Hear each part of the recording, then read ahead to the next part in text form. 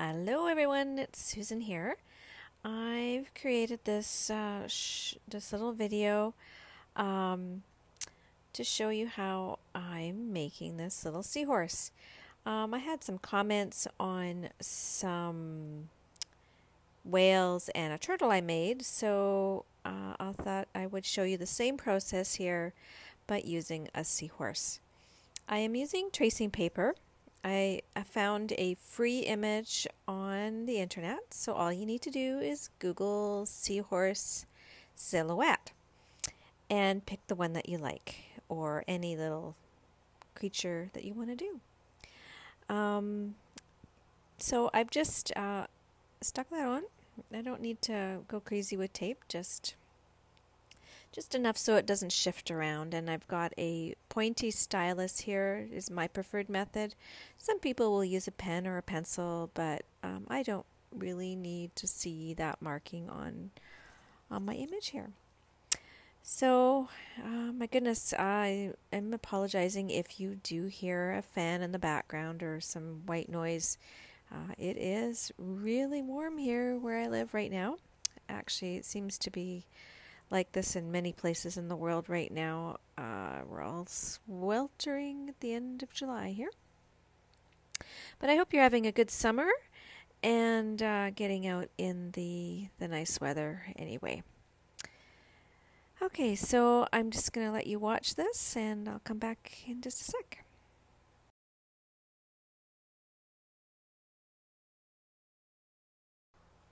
Well, that was really quick just because my mind is thinking of other things here.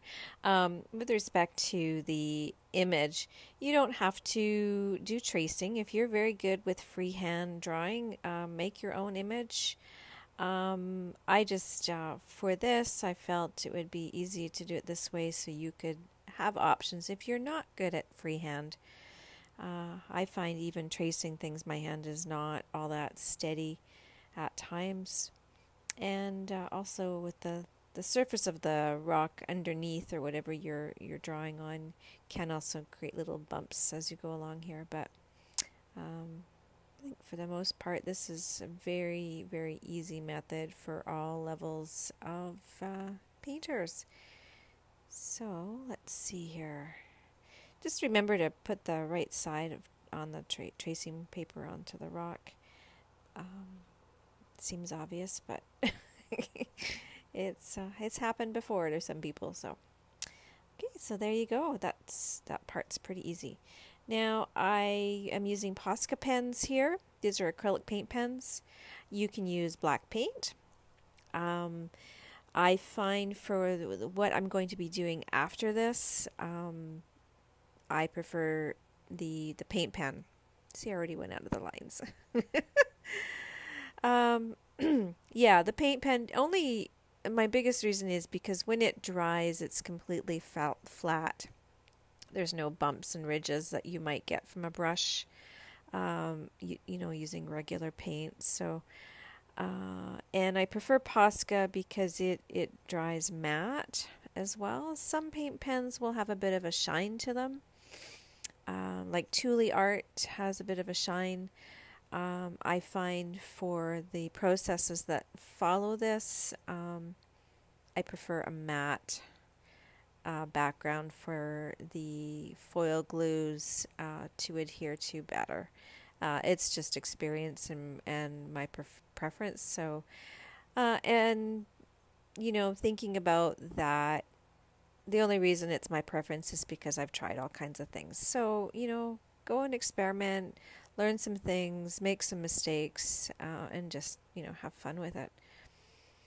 So my voice might be a little more nasally than usual. It's just I'm just recovering from the dreaded COVID, and I've got a little bit of lingering dry throat, but I am all through it, thankfully, and I hope everybody's managed to stay away from it. You know, I'm frustrated because I did everything I was supposed to do, got all my vaccines, and I still got sick, and happily gave it to my husband. No, that's not fair. Okay, back to this. So I used the fine lining one for the initial part, and now I'm just using the wider tipped one just to get more paint on there easier.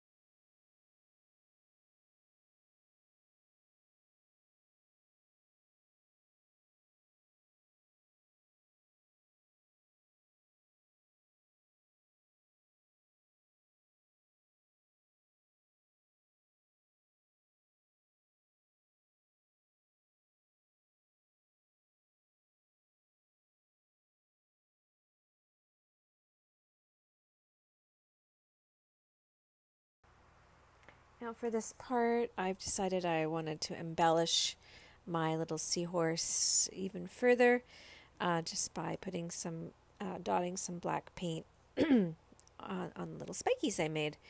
If you search real images of seahorses, you'll see they are incredibly diverse.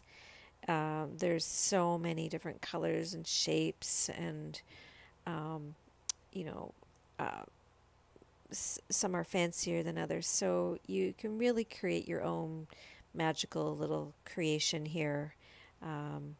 Just have fun with it. Now, here is where I'm going to sort of pencil in where I want to put my foils, and putting in design into the body, sort of making it up here as I go along. I'm just using a watercolor pencil. It's easiest, I find, for this. I find the chalk pencils leave a little bit too much residue. This doesn't interact with anything.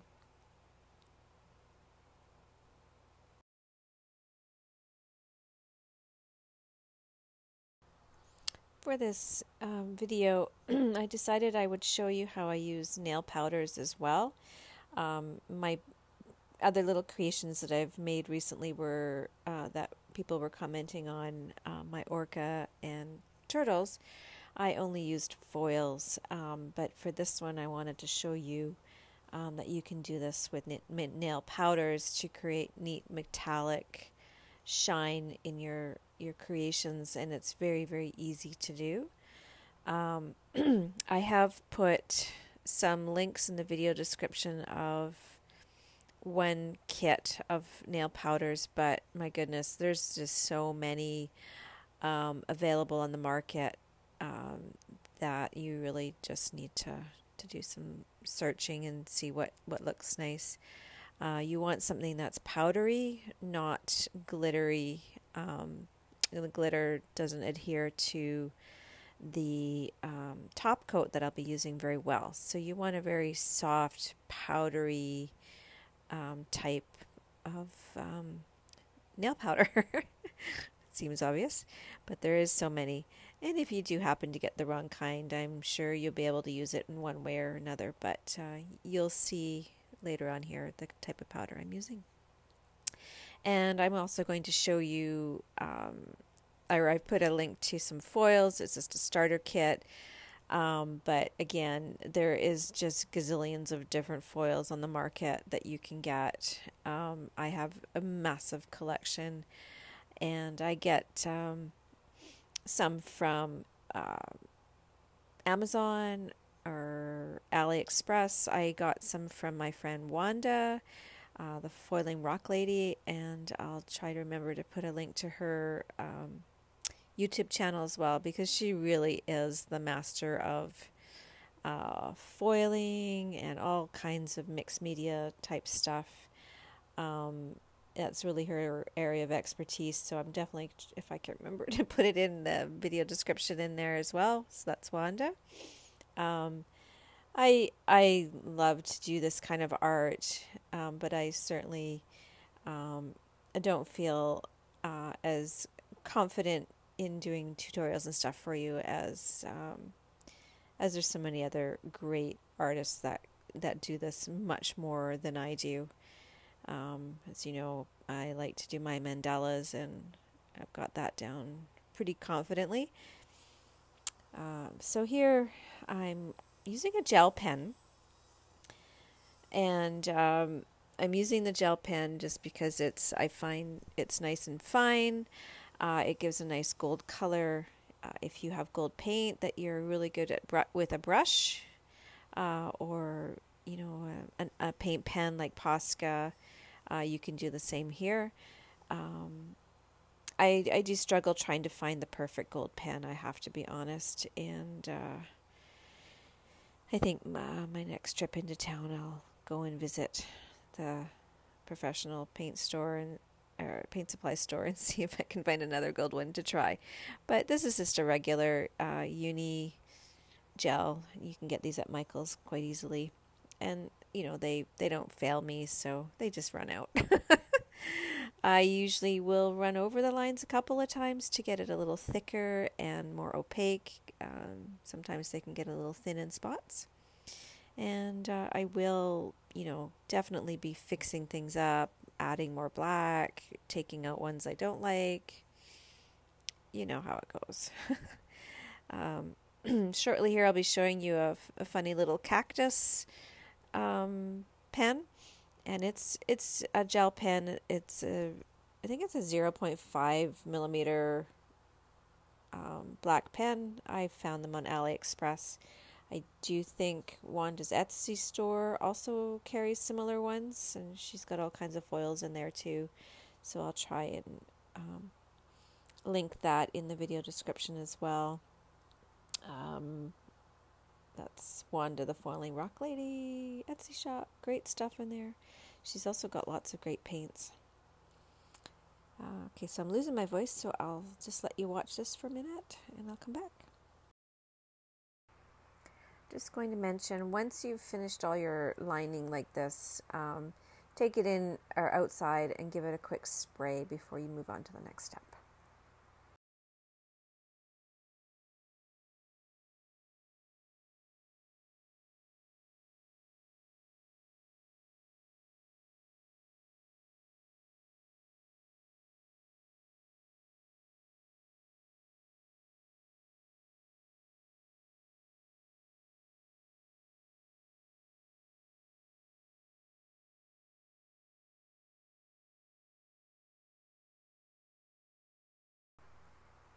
Okay, here you can see I've added the little black line. I didn't think you needed to see that.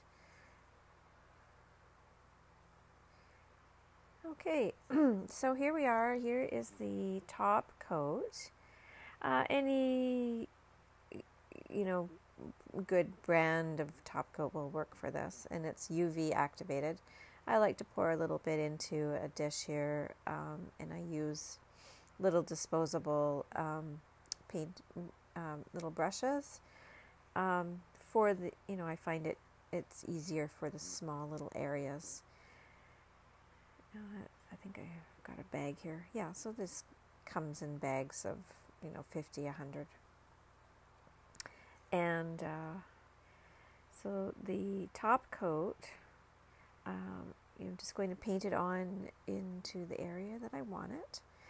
You don't want it too thick, and you don't want it too thin. So you want a nice even coat, and it shouldn't have any ripples or anything in it, as you'll see here shortly.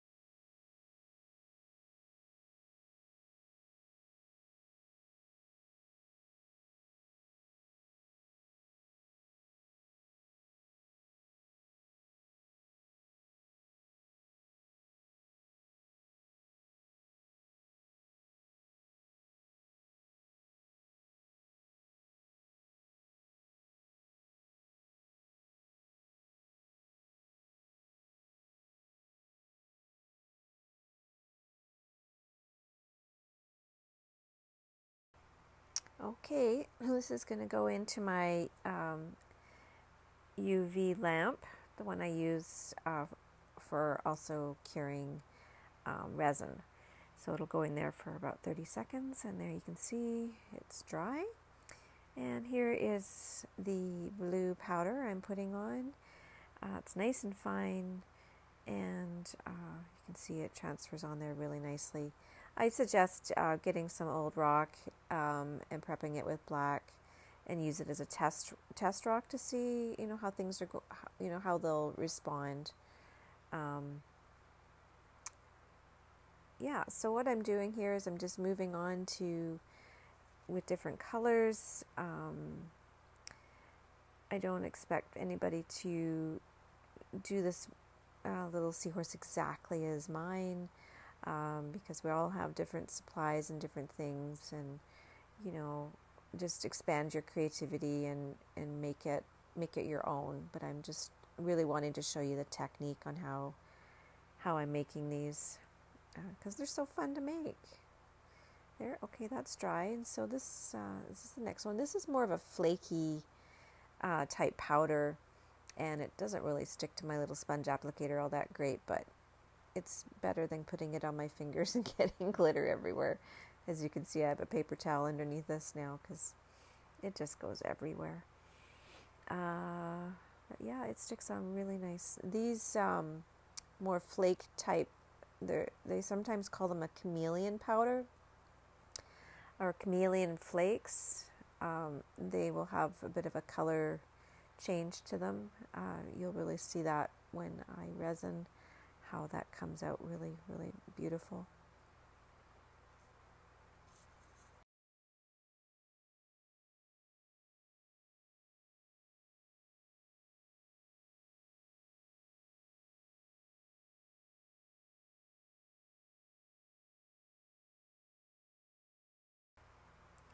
Just brush that off, and then I'll hold it up here, and you can see it just goes from like green to gold, even a bit of magenta in there. It's just, I love these things.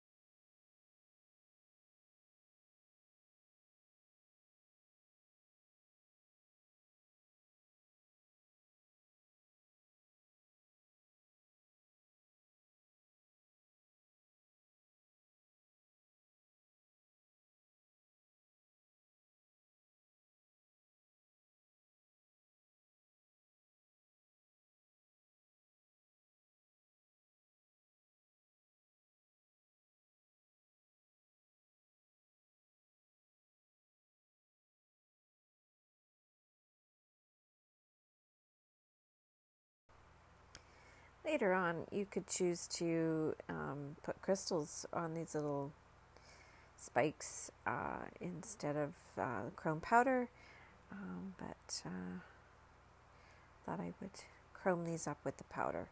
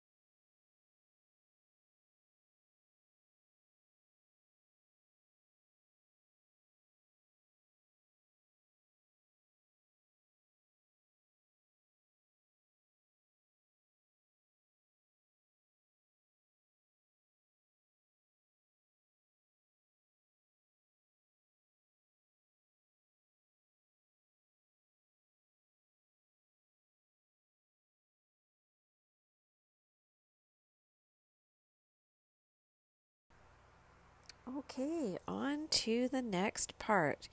So you're going to put away your big UV lamp, and we're just going to use this little torch here.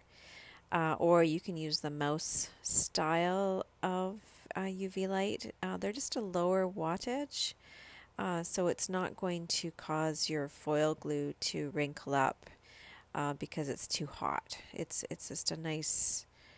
I really like it. It's my go-to for foils. I've gathered a few foils here. I'm not sure at this point which ones I was going to use, but I was just kind of looking at the colors and pattern. And so, I like to lay things out and see, okay, is this kind of the direction I want?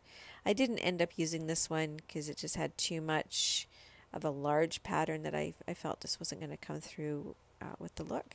This is probably one of my favorite ones. I got this from Wanda, and it's because it's got so many neat colors and sort of little designs in there. It's a kit. This is probably one of the most common kits you can get with the starter kits, as well as this one. These are really really great.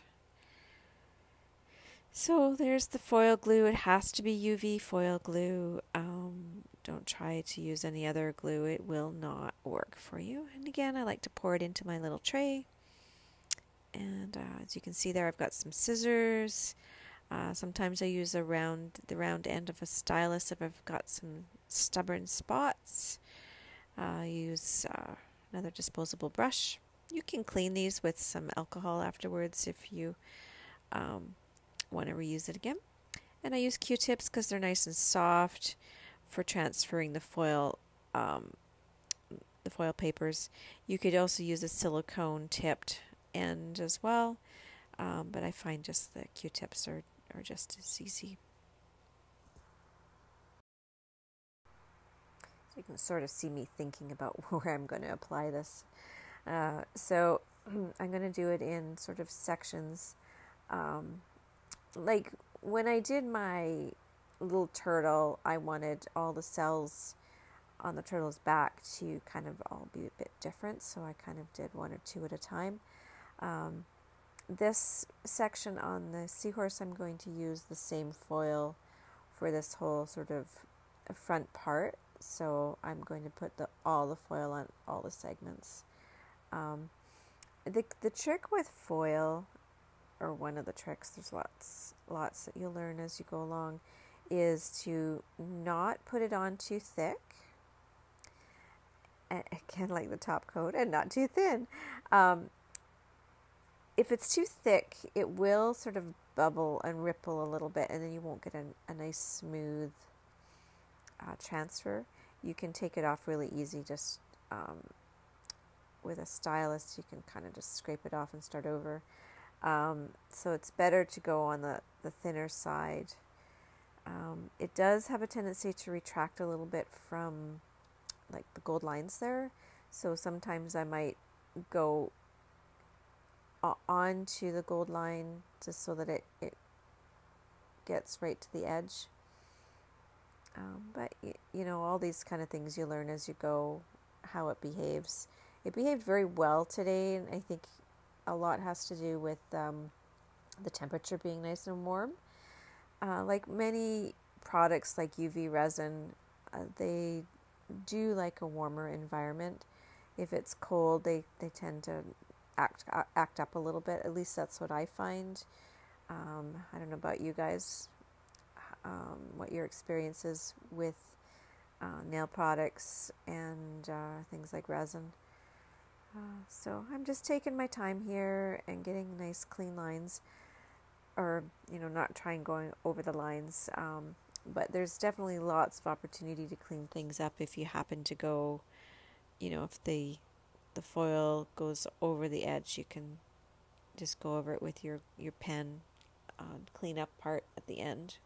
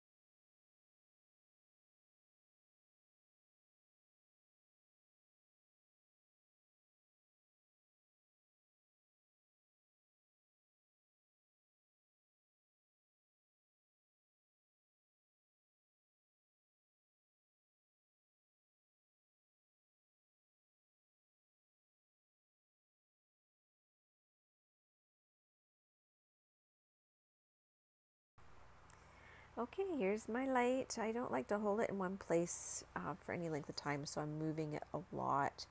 And that's just so that it takes its gentle time curing initially. I don't like to shock it.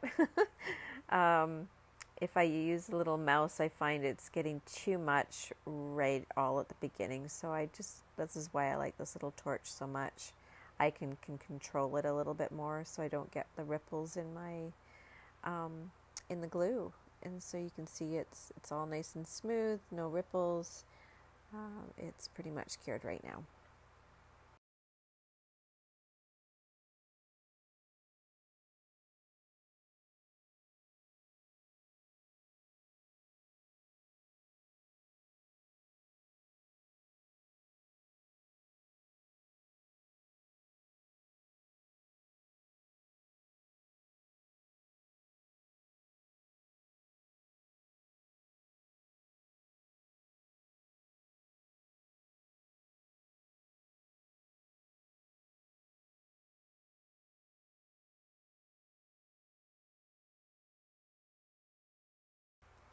Some foils you have to watch for, they'll have a seam along the edge there that isn't part of the pattern, and sometimes it's a little bit of clearness on the edge, so you'll want to cut that off before you use it.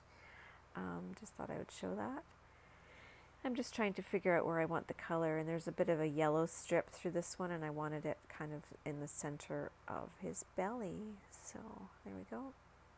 You can cut those ahead of time, but I was just lazy. So there, I'm just rubbing the Q-tip in. It's nice and smooth, so it's not going to scratch the foil. That's why I like Q-tips. And then if you just gently lift the edge, you can see if anything has not transferred. And just go back in with your Q-tip if something is, you've got a little hole or a line isn't all that clear. So I'll take the round end of my stylus and go over the edge there. Got the wrong end there. It's just a little more aggressive way of transferring a stubborn foil, but you'll learn some tricks as you go along.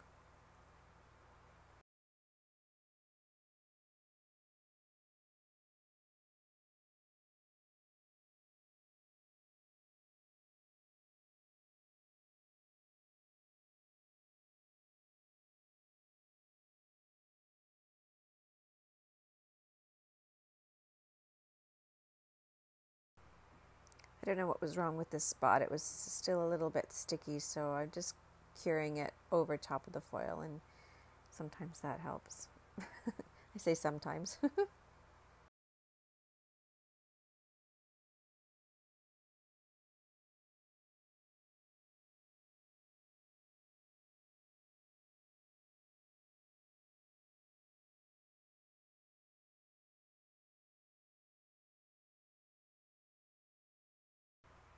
So I'm just skipping ahead. You saw the process. I don't need to show them all to you. This is one of those foils that's sort of like an oil slick. I thought it was really pretty. These transfer really, really nicely, but not all foils are created equally. I must say that. Some transfer on like butter, just beautiful like that. Look at that. Oh, love it. And some require a little bit more work, like the very first one I showed you there. But so far I'm loving this. And here we go. Look, top's all done. Love it. So next I will just go in and clean up any little areas that need some cleaning up, and then it goes in for some resin, which I'll show you as well here.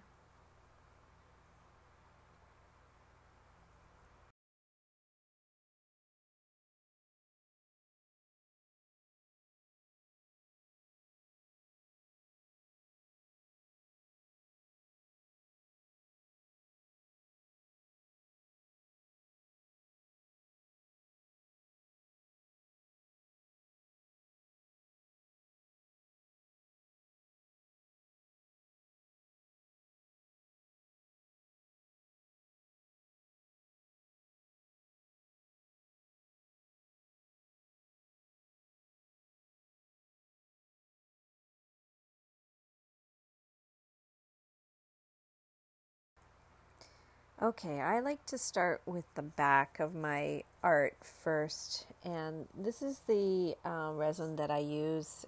Don't waste your money on anything else, to be honest with you. Just from my own trial and error, I've spent a lot of money and they just wouldn't cure.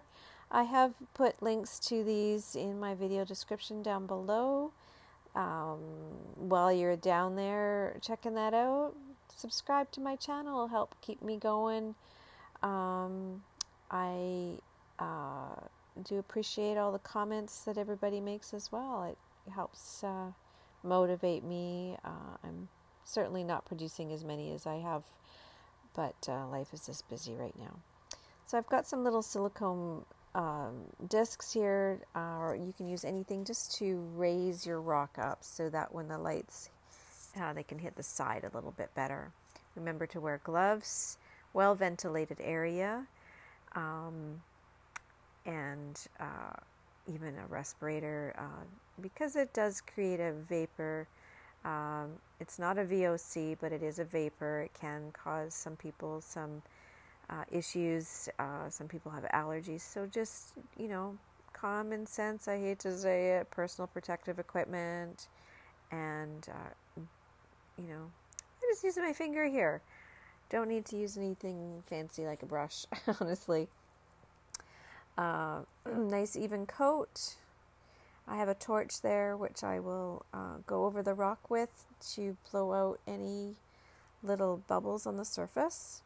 I've been using that same torch for several years, so they're, they last, they work really well. And and so I get the sides. I keep going over the sides just so that it doesn't create a drip. Because it is resin, it's going to cure really fast and it'll be hard. I don't want drip marks, so I'm just making sure it's not dripping down the side. It's very, very warm today, so the resin is very runny. So I want to work quickly, but I don't want to take any shortcuts here, so make it nice.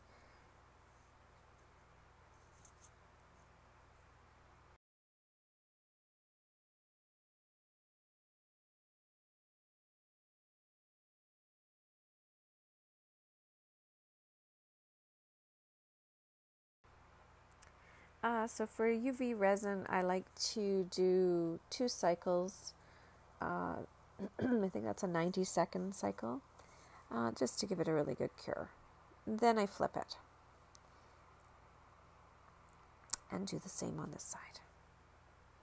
Oh yes, I'm going to put a little crystal for his eye. Forgot about that. This has a wax tip and a metal tip. So I pick up the crystal. Right now I'm just trying to decide which one I'm going to use. So I'll put this on before I cure the resin, as you'll see here.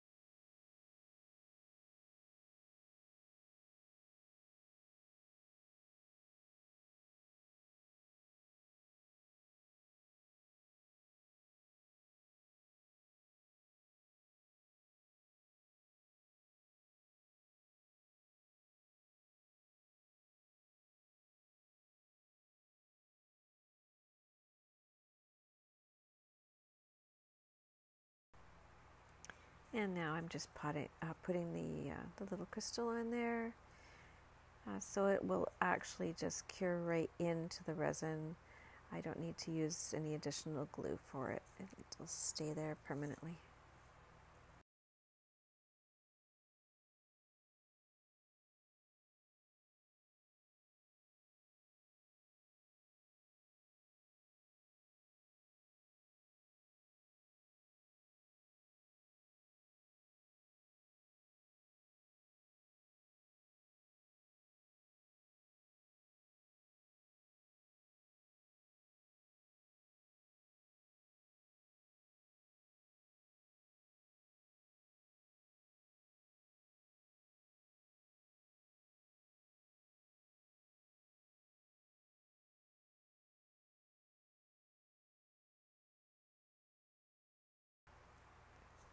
Here we are. What do you think? Are you going to give it a try yourself? I hope you like my video, and hopefully I'll get some more out soon. And I hope you guys all have a great summer. And again, thanks for watching.